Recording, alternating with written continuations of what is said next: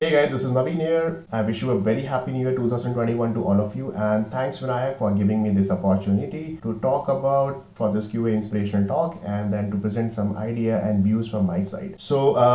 I have come up with a very small thing over here that today that how to improve your test automation knowledge, because I'm coming from a test automation background, but my roots are always QA.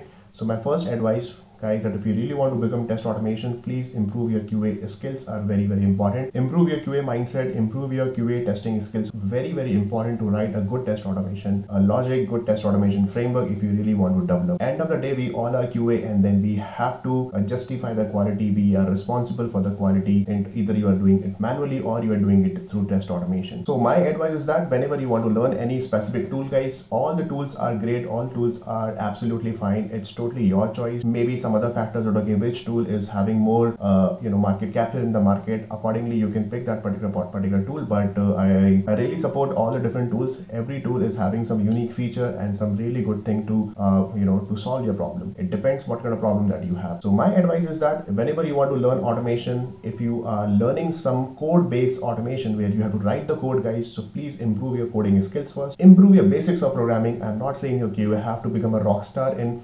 programming. You really need to solve some really complex logic or algorithms that you have to learn. I'm not saying that. I simply say that okay, please try to learn the basis of programming, that how to write a simple logic, what are the different syntaxes over there. For example, let's say you want to learn Java, so you should know that okay, what is the basics of object oriented programming, because tomorrow you have to use the same logic or same concepts when you design the framework also. Let's say for mobile automation or for UI automation or for any other automation tool that you want to use with Java. Tomorrow you want to learn JavaScript and then you want to learn Protector, but before that you have to improve your JavaScript knowledge. Same thing with Python or any other language. So all the languages are absolutely fine if you can build up the logic, if you can understand the code. Definitely, guys, learning a programming is not a big deal. So the second thing I would like to say that okay, let's see, for example, you want to learn any specific automation tool.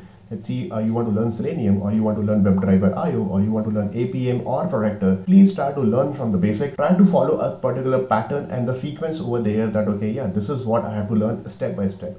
Don't directly jump into the very high level part and then some basic part and then some random features that you are covering. That with this approach you won't be able to comfortable with that particular tool. I would advise you try to learn how exactly this particular tool is interacting with the browser, what is the internal mechanism, how exactly they are interacting with the elements, what kind of actions we can perform, what are different capabilities are there for the specific tool, what are the limitations, and to overcome those limitations, what are the other sources and other techniques are available in the market. It's not like that okay, guys, we can automate 100% things. 100% automation is a totally myth. I'll be more than happy if you are trying to achieve 30-40% automation also. If you have achieved that, that will be a great advantage, okay, in your company. But make sure that okay, guys, whatever you are writing in terms of test automation, make sure the quality, your test automation should test the application in terms of finding the bugs, in terms of putting a good validations, and your validation should give you the proper results over there, that okay, yeah, this is what I really want to test, so that I can save my time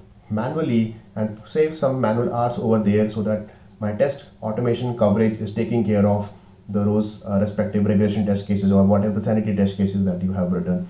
This is something very important. I would advise you, please try to learn. If you want to learn proper test automation framework, try to learn first is programming, second things about the tool, and then the supportive frameworks are available in the market. For example, let's say you want to design a very good framework with respect to Java. So you have to learn about your JUnit and TestNG. If you want to learn about JavaScript, try to improve, let's see, try to learn about Mocha, Jasmine, Grunt, such kind of frameworks, Chai Assertion, such kind of frameworks are available in the market, so that you can decorate your framework, you can take care about, and the maintenance of the framework will be very easy. You can systematically design your test cases. You can use the proper test data over there with all these different techniques are available. You don't need to create your own logic for test driven approach or for a behavior driven approach with respect to these tools.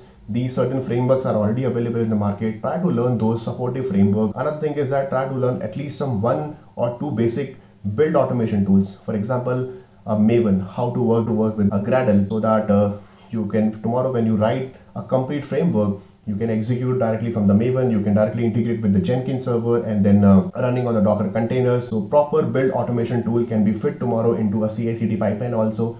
Try to learn with this approach. That will definitely help you. Learning only basics of Selenium or only basics of test automation tool with the basics of Java won't help you. You have to improve your infrastructure knowledge also.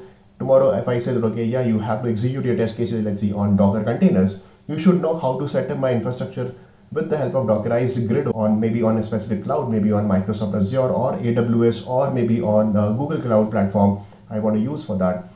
You should know how to integrate with the complete DevOps, a CI/CD pipeline, so that the moment any check-in is happening, automatically my automation test code will be triggered, either it is sanity or regression, and then it will generate the report and publish the report accordingly. So learning the basics design is absolutely fine, but now you have to raise the bar high to improve some other things in terms of infrastructure, in terms of deployment, in terms of CI/CD pipeline, in terms of Dockerized Selenium grid server. Let's say I want to execute my test cases on the different on the multiple machines with respect to cross browser or cross platform testing. So these are the important factors, guys. These days, what I see that people are just learning just for the sake of cracking some basic level of interviews, guys. Interview definitely you can crack anytime. You can prepare, and you just need to clear 2 or 3 rounds of interview. That's fine. The actual thing, the actual life will start when you actually working in a specific project, and when your team member and your management is expecting to improve the quality of the test automation or write the test automation from the beginning. That is what you have to improve. That is what you have to learn. So please make sure that, okay, you are not compromising the quality concept, the QA concept over there, which is very, very important. Do not write the code just for the sake of writing the code. That's why most of the people, they put the complaint over there that, okay, my test automation is not working properly, and then my test automation is totally dead, and then we don't have any resources to maintain that, because we could not follow the proper approaches over there. We could not follow the best practices over there to automate the things, just because you were lacking in that particular knowledge. For the final point, guys, I would like to say that, okay, if you are learning any specific tool or any specific technology, or any kind of test automation tool that you want to learn, please try to spend your time, try to spend your energy, give some time. Do not hesitate for the investment. I would say that it will definitely give you a return. It will definitely give you an output in the near future, for sure about it. Okay, there are a lot of platforms are available. I'm not saying that, okay, everywhere you have to spend some money or training for that, but if it is really required, please do not hesitate to learn the things just for the sake of some small amount of money, right? That I'm not saying that, okay, you have to attend some training or something like this. It's totally up to you. Please try to review about the training, about the courses, about the platform, and then you just start learning. Spend some time, give your energy, and then definitely there will be a good return of investment for that particular training or for that particular time that you have spent. There are so many resources, so many YouTube channels are available, Udemy courses are available, so many online teaching platforms are there, good community is available. We have Stack Overflow, groups are available, Facebook group, LinkedIn. A lot of conferences are happening around the world. People are joining, people are presenting, people are doing some really great work. Try to learn from these experts, try to learn from your colleagues, from your friends, and then share your knowledge with the community. It's all about give and take. From last so many years that we've been taking from the community, we are not giving anything back to the community. I think you should always spend something somewhere. You have to give it back to the community as well.